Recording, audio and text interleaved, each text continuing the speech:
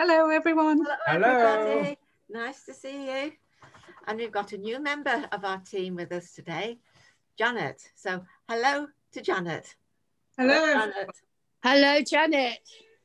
Hello. Hello, everyone. Welcome. Thank you. Now, today's story is in the Bible. We read about people God chooses to do special jobs for him. Did you know that God doesn't only choose grown-ups? Today's story is about a boy, only so big, and a man who's this big, or no, even this big.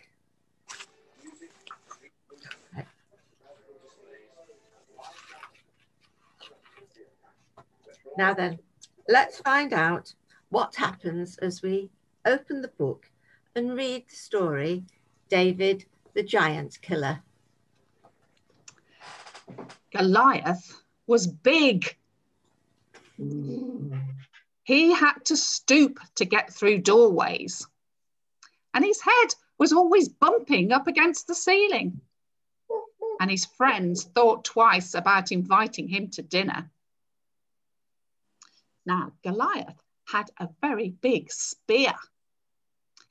It was 3 meters long at least, and it had a big iron point at the end.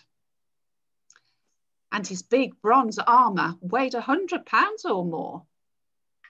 And Goliath had a very big voice too. Oh. And one day he used it. He stamped out in front of his army of Philistines and shouted across the valley to the soldiers camped on the other side. I am Goliath, and I dare any of you to come and fight me. Win the fight, and we will be your slaves. Lose, and you must work for us. Ha ha! Now, David was little, just a boy really, who looked after the sheep. And when he wanted a break from that, he carried cheese to his brothers in the army. And that's what he was doing one day when he heard Goliath shout. I am Goliath. David was a little angry. Who does that giant think he is?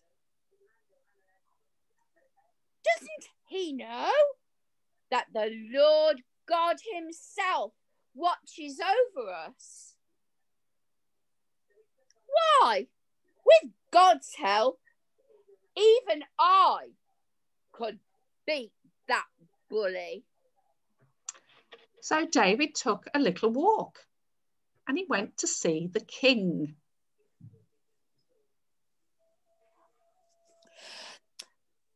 I want to fight the giant. But you are so little, and he is so big. A lion is big, and so is a bear.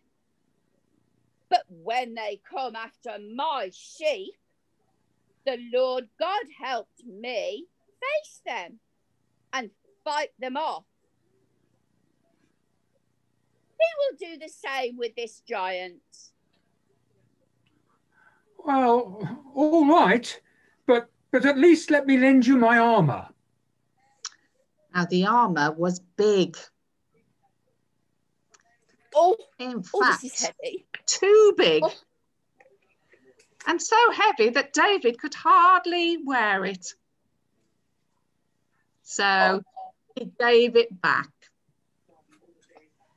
Thank you all the same, but no. And instead, he picked up 5 little stones. 1, 2, 3, 4, 5. That'll do. And a sling. And not forgetting his trusty shepherd's staff. I'm ready now. Goliath gave a big laugh when he saw the little shepherd boy. Ha, ha, ha, ha. And he took 2 steps. David ran a little way. 2 more giant steps. And David ran a little further. Now they were in the middle of the valley and everything was quiet. Goliath roared a big roar. Whoa! Sucked in a big breath and raised his spear. David sneaked his little hand into his little pouch, pulled out a little stone and slipped it into his little sling. Then he spun it around his head and let the stone fly. And before the giant could say another word, the stone struck him on the head and he fell with a thud to the ground. Oh! David's side shouted a big hooray. Hooray! Goliath's side whispered a little, uh-oh. And from then on, some pretty big things began to happen to the little shepherd boy. He was given a king's reward. He was promised the hand of the king's daughter in marriage. And one day, he became king himself, the very best king God's people ever had.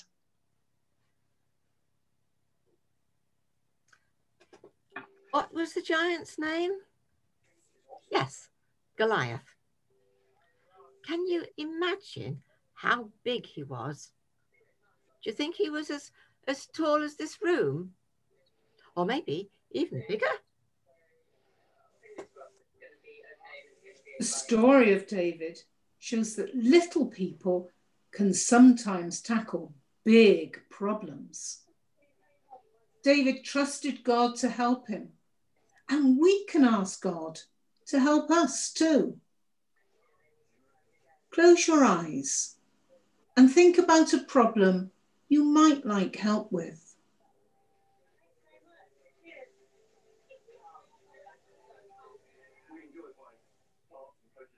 Now I'm going to say a prayer, and if you want to make it your prayer, say Amen at the end after me. Dear God, when our problems seem very big, please remind us that you are there to help us. Amen. Amen. Amen. We hope you've enjoyed Open the Book today, and we look forward to seeing you next time. Goodbye. Bye. Bye.